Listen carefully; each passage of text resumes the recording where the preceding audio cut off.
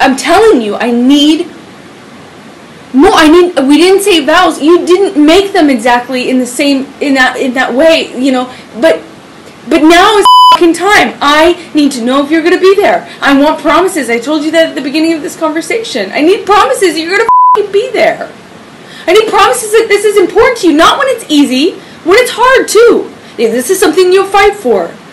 That this is something that's sacred, that neither of us throw out every fight.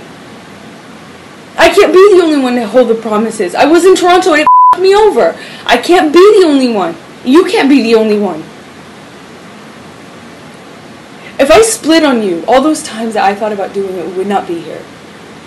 And I stayed, and it's tougher. You know, that's stronger. I'm stronger.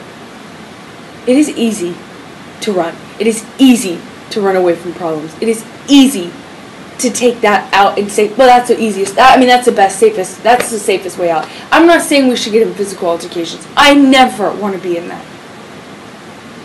Never. But every time you don't like what I say and you can run away, will never work out anything. You can't run away every fight. You can't. It's easy. It's not brave. It's not strong. It's harder to say to somebody, I want to work this out. I want to face what I have. I want to face what you have. I want to work it out with you. You're not working it out. You're running away, and then you make me be the bigger person every single time and come to you and knock on the door and come to this house and say, hey, we're married. It's supposed to be sacred. Calm down. I made you.